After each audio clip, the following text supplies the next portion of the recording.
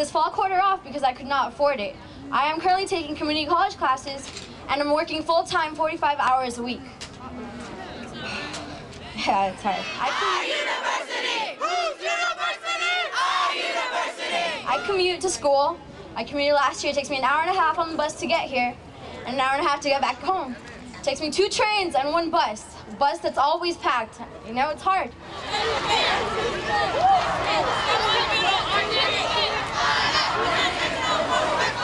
So I'm here and I'm trying to come back this winter quarter, which is why I'm working full time. And I don't know, I always tell myself, you know, I have to do what I have to do, right? I want to reach my dreams and get that UCLA degree. I want to be able to go back home and, you know, when I finally graduate and tell my parents, you know, I did it, I did it. Our university! Whose university? Our university! Whose university? I don't know how much longer I'm going to be able to tell myself, you know, you got to do what you got to do when, like, the fees keep increasing. How am I supposed to do that?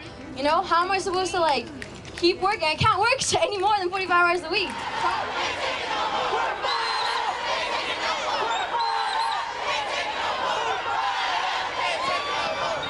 I just want to make my dreams, I want to make my dreams come true. I want to better my community. I want to make an impact on this world like everybody here, right?